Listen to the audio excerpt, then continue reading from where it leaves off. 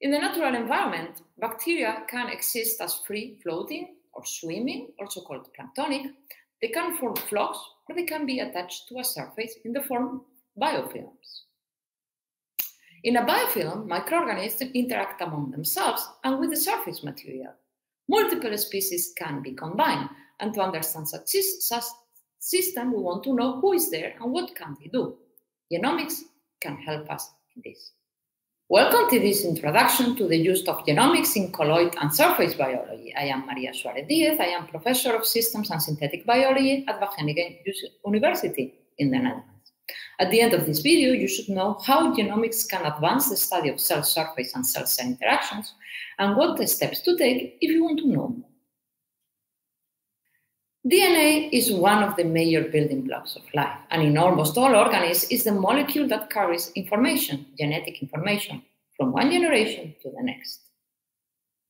To analyze DNA sequences, we combine structural annotation pipelines to identify genes, their genomic location and structure, with functional annotation pipelines to characterize the function of the proteins they code for.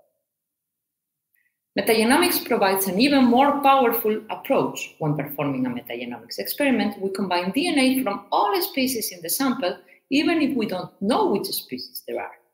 Using metagenomics, we can identify the genomes in the population, identify the species, and their potential. These approaches are enabled by the development of sequencing technologies that provide either short or long-read fragments.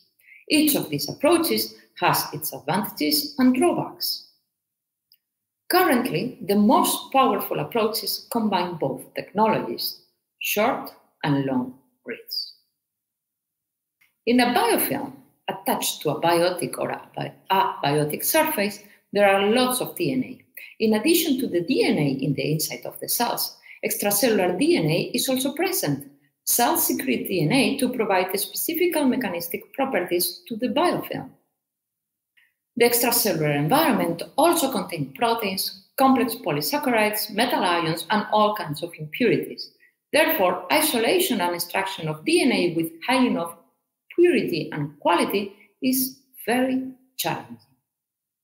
We also know that the extraction method affects the result and experimental protocols need to be carefully optimized for the question at hand.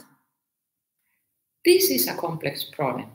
Dedicated experimental and computational workflows are required.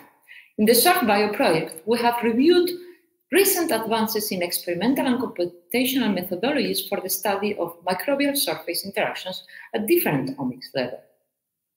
Genomics plays a prominent role in our review. We believe it is critical to answer fundamental questions on the identity of the interacting microbes. We have prepared videos detailing state-of-the-art approaches for microbial genome isolation, sequencing, and data analysis. There is a video for the experimental part and another for the computational analysis. We have complemented it with online tutorials illustrating the use of the key bioinformatic tools.